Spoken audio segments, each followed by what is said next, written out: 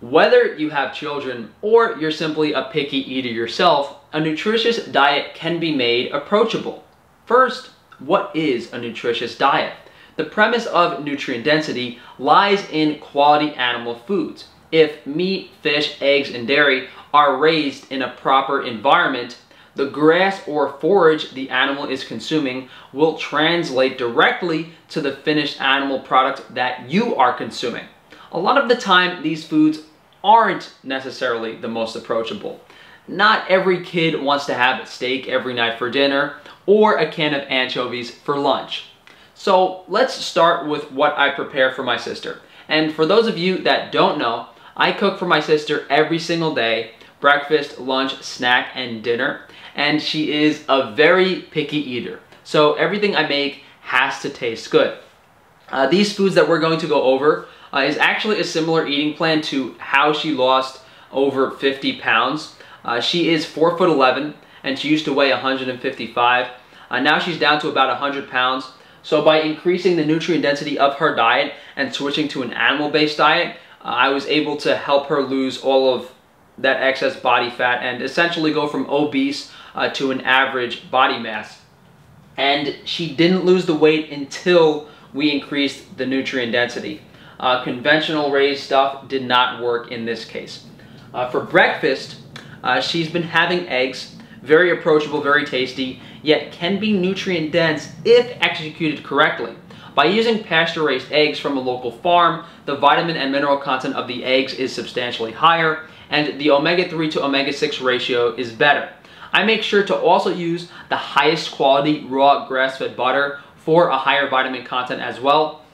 In these eggs, I actually added some beef bacon for the extra protein. If you have a picky eater that doesn't like eating meat, then sneaking bacon into some eggs works really well.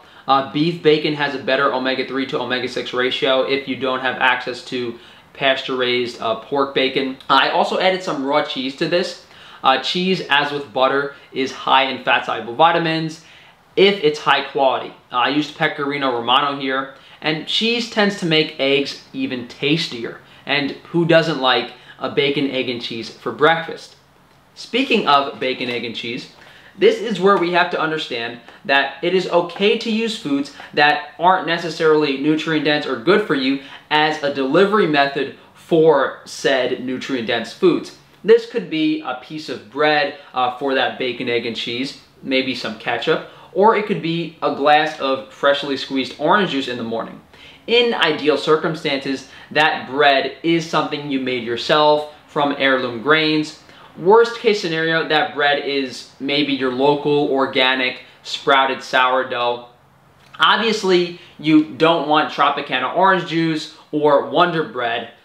These foods have modern concerns. You know, the type of wheat used is hybridized.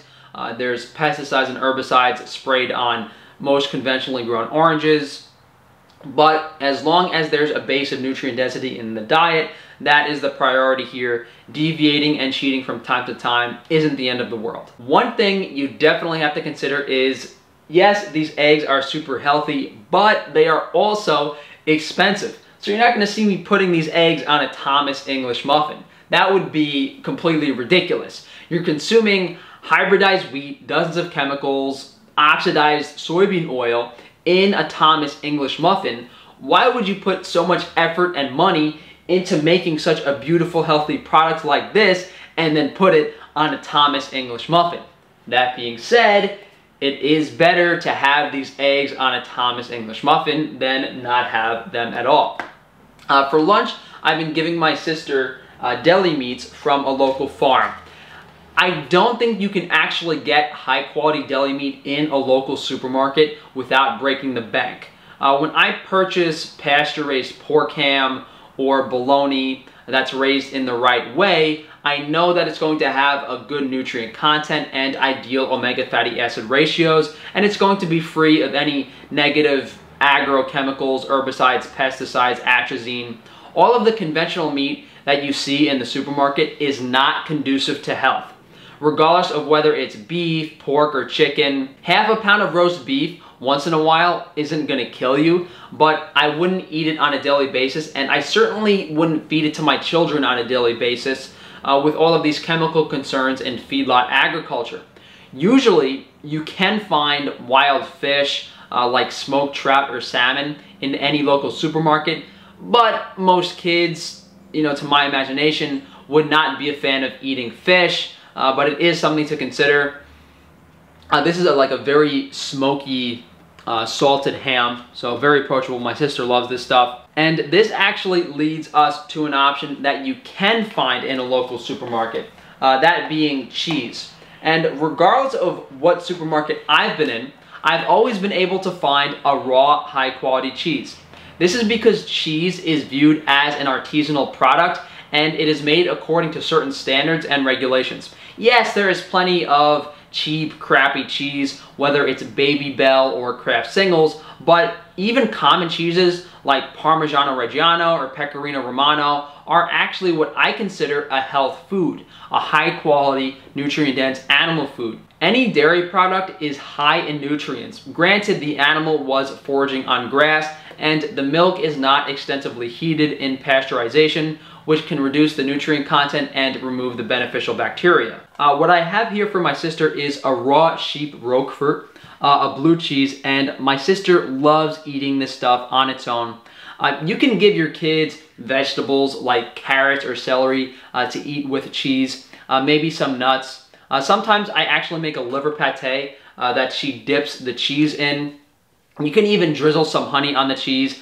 I've never met someone that doesn't like honey on a piece of animal fat, let alone cheese. And depending on your local selection, you might be fairly limited to only a few raw cheeses, but you absolutely want the cheese to be raw and ideally on pasture. That can be found out by just Googling the cheese and where it's from.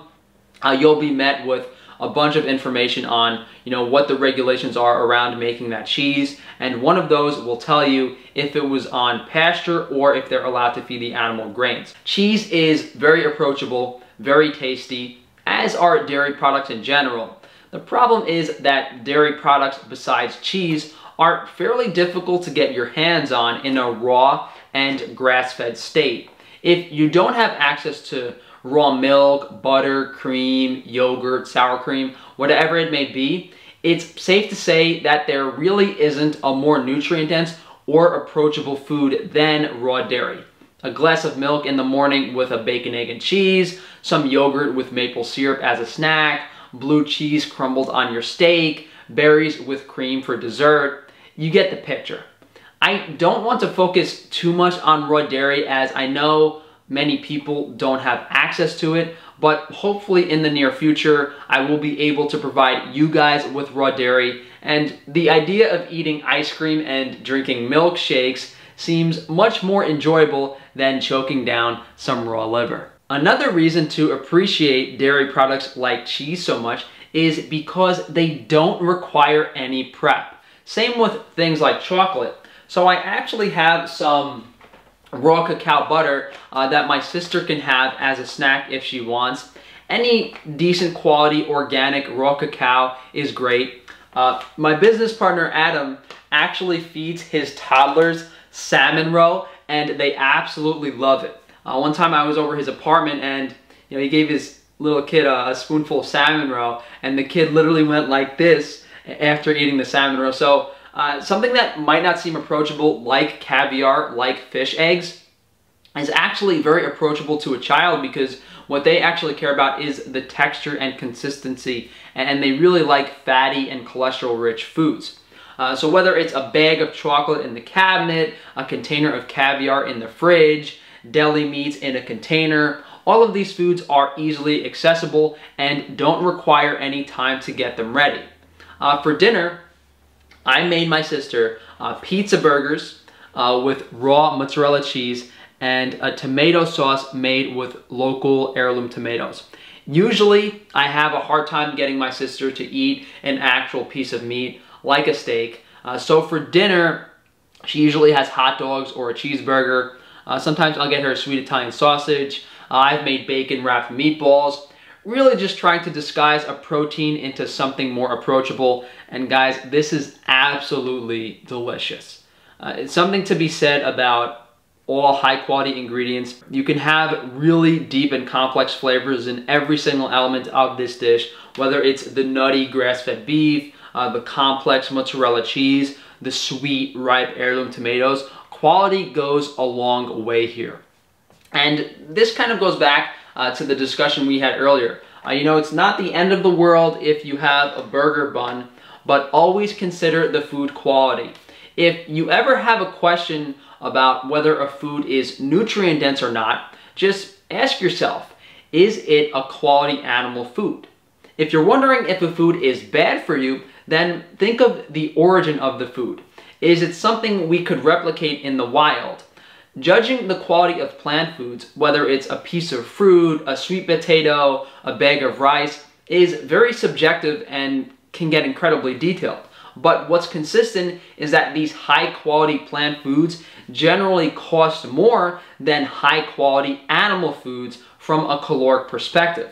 I'm not going to pay $4 a pound for organic rye flour and then spend 5 hours making naturally fermented sourdough if I can just have half a gallon of raw milk for the same price and much less time invested. You know, there's nothing wrong with adding quality plant foods to your diet. It's just in our modern context and food availability, you can pretty much get animal foods for the same price that are of the same, if not higher quality. So thank you guys for joining me. Hopefully this has given you some approachable, easy, nutritious meal ideas. If you guys have any further questions or any good ideas, just leave them down in the comments below. Definitely check out frankiesfreerangemeat.com. High quality, nutrient-dense animal foods at an affordable price. We just launched a local grass-fed beef box in limited quantity. So if you want over 17 pounds of local, fatty, grass-fed beef delivered straight to your door, go to frankiesfreerangemeat.com and check that out. You can also go to frankiesnaturals.com. Minimal ingredients, minimally processed hygiene and cosmetic products. As I said earlier, we really want to do raw dairy, hopefully within the year for you guys.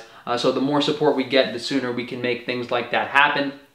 Thanks again for joining me, and enjoy the rest of your day.